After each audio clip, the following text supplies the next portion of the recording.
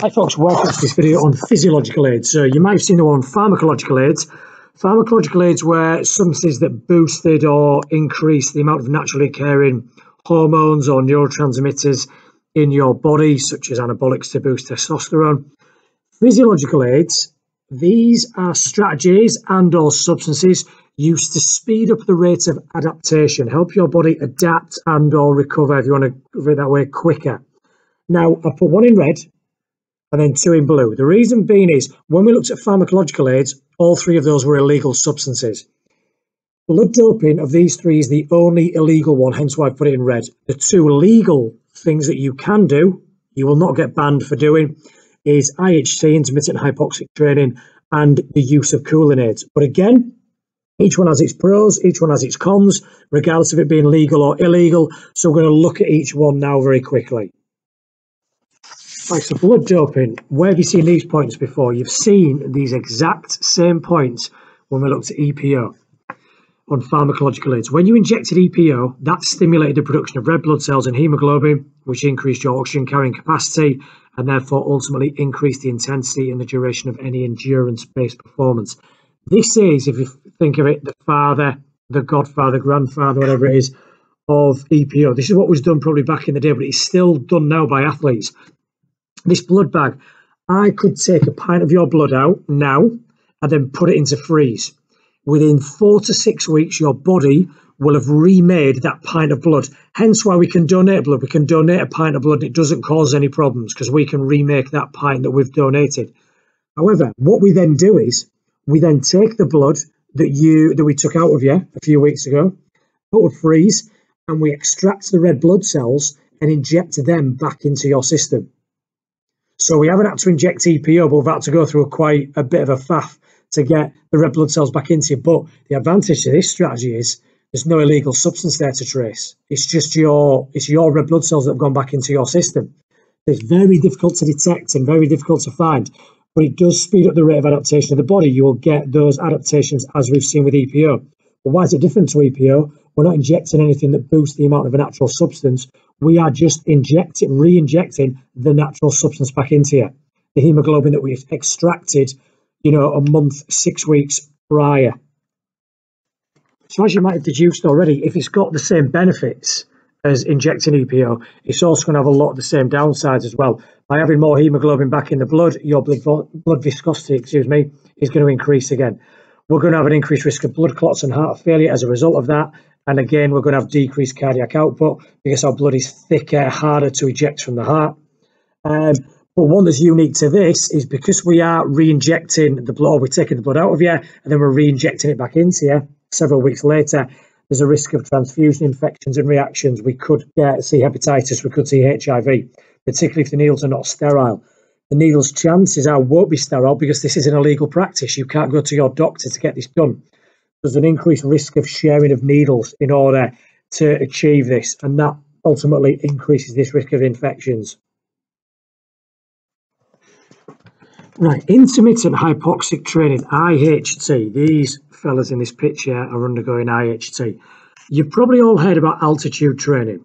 So you go up, altitude is technically 2,000 meters above sea level, and you train there for usually 30 days minimum is what's recommended. Now, obviously, going to altitude, it costs a lot of money. It's time away from your family. And there's also issues of altitude sickness. So you spend all that money to get to altitude. And as soon as you get there, you feel awful. Why? What do we find at altitude? We find oxygen levels approximately half that of what you will find at sea level. So the air that you're breathing in right now at sea level is around about 21% oxygen. So when we go to altitude, we're looking at around about 10% of the air that you're breathing in is oxygen. Why would you want to do that? Why would you want to go to that environment? Well, what it does is it stimulates the production of more red blood cells, more hemoglobin, as we've written down here. This is what IHT is going to do as well, because your body is that desperate to grab every molecule of oxygen out of the atmosphere. Its only choice is to produce more hemoglobin in order to do that.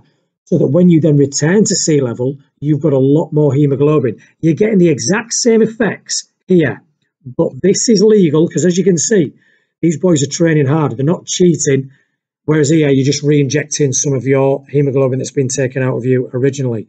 However, Altitude training, very expensive, time away from your family. So what's been developed is this method instead. These boys are training at sea level.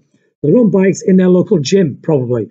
But these masks that they're breathing into, okay, and these bags, they are reducing the air that's going into their lungs by half. So they are breathing in the amount of oxygen that they would experience at altitude. So they're living and training at sea level, but they are actually, in theory, training at altitude because of the amount of oxygen that's going into their system. The word that's used is hypoxic. Hypo meaning low levels of. So intermittent hypoxic training, you are doing work where there's low levels of oxygen. Typically that would be altitude, but we can recreate the altitude conditions using these masks here. So you're getting all the benefits of altitude training without the cost, without the time away from your family, without the altitude sickness that you would normally experience just by living at altitude. So that explains the hypoxic part. What about this intermittent thing? Well, what these boys are doing here, well, don't know exactly, but they're probably doing something like a 500-meter maximal bike ride, trying to work as hard as they can. It might even be 2 or 3 minutes, high intensity bike ride, or, with a high resistance, something like that, whilst they are only receiving about 10% oxygen through the masks. What they then do is, when they get into their rest period, they will take the mask off. So they're breathing in normal oxygen, and then they will then put the mask on again for set number 2. Take the mask off again for their next recovery set, and then put the mask on again for set number 3. So they're doing periods. It's basically interval training, but we use the word intermittent here. Interval training with the mask on during the exercise periods and off during the recovery periods. So the benefit of doing this, as I said, you then don't have to acclimatise for altitude events. If you've got a World Cup or an Olympics that is held at a country at altitude, if you train like this beforehand, you're all ready for the altitude conditions. It's going to increase the red blood cells. As we've said, lower oxygen levels means that your body will produce more hemoglobin to try and capture as much oxygen as possible. As a result of these increased red blood cells, I'm going to be able to carry more oxygen, and it is also going to allow me to delay fatigue. Something that oxygen also does is it also removes lactic acid from your muscles. So that burning sensation when you've been working hard at high intensity, if I can get more oxygen into the muscles, I'll be able to remove or buffer that lactic acid more effectively. So the negatives, the downsides then, well, it's one of those when people do conventional altitude training, when they come back down to sea level, they start to lose the effects of it pretty much straight away. So, that increased hemoglobin that you've made will start to disappear as soon, pretty much as soon as you return to sea level. The same with this. As soon as you stop IHT, you're going to start losing the benefits. So that's, in other words, you've got to keep using IHT right up until your event. And that can be quite tough. Because you're only breathing in up to about 10% normal oxygen, or 10% oxygen, which is half what you normally would do, it's very difficult to work at your usual intensity. So some people say, is it actually worth it in the long run? Because I can't work. Isn't it just better to work a lot harder with more oxygen? So, it can come down to individual preference. With altitude, or, recreating these altitude conditions, we have decreased immune system function. So we're more prone to infections as well. So you train hard and then ultimately you increase your chance of picking up a flu or a bug or a virus or something like that. And we also noticed that dehydration also increases a hell of a lot. So, it's not all pluses. There are many side effects, and you've got to weigh up whether it's effective for your athlete to use or not. So finally, cooling aids then. As you can see, I'm about to cram it in a little bit. I apologise for that, because there are 3 main types of cooling aids. This lady here is wearing what's called an ice vest. Now, these are generally used before competition. So let's say you're exercising in a very warm, hot, humid environment. You're going to lose a lot of fluid through sweating. You're going to get dehydrated very early. So what we do is we put this vest on you that's got ice cold water pumping through it. That's going to reduce your body temperature before the event.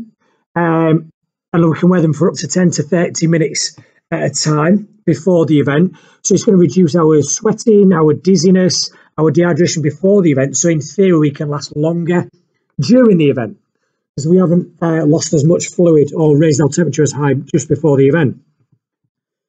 And during the event, during any sports we play, we might make use of another cooling aid, much more common one, ice packs. Every time you get knocked, every time you have an injury, you apply an ice pack to the injury site. Ice is a natural analgesic. It kills pain by reducing, by basically numbing the nerve endings at the injury site. But also, it causes blood flow to the injury site to reduce. You constrict your blood vessels going to the injury. So that's going to reduce swelling and bruising. So that's massively beneficial. And finally, post-event, after the event, we can use ice baths. And you may have seen these, you may have even had these before. So you plummet your body, you can be waist high, you can be neck high, into a big bucket of cold water with ice in it. Now, this speeds up the removal of waste products such as lactic acid.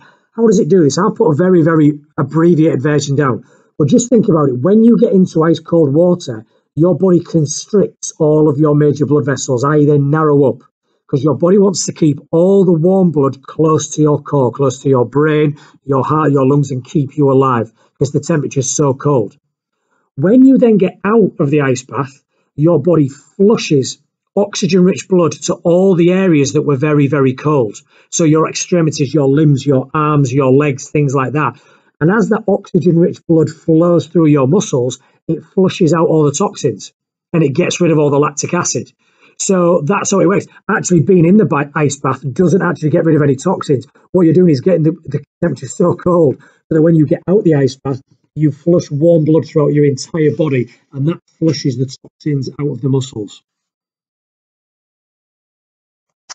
So finally, then, the inevitable downsides. Well, you can get ice burns and you can get severe pains by being in this water. A lot of people just refuse to have ice baths because of the pain. I've had one before. I did a London Marathon years ago, and I thought I'll try it out because my legs were in bits 24 hours afterwards. It was hideous. It was absolutely hideous. It was, unbearable to a point. So, there are issues surrounding that. Because we're using ice to numb nerve endings and reduce pain, it can hide or complicate injuries, which obviously isn't a good thing, because then the athlete could continue to play on an injury and ultimately make it worse or complicate it, as we've put down there. And also, these conditions where we're making massive changes to body temperature and core body temperature is dangerous for the elderly people who aren't as efficient at controlling core temperature as younger people. And it's also very dangerous for people who've got heart conditions, because they're suddenly, when your blood vessels all constrict and then dilate, that is massively changing your blood pressure over a very short period of time, and that can have dire consequences for those with heart conditions. So we've got to be careful when we use certain types of cooling aids. So these are all physiological aids. Hope you found this video useful, folks.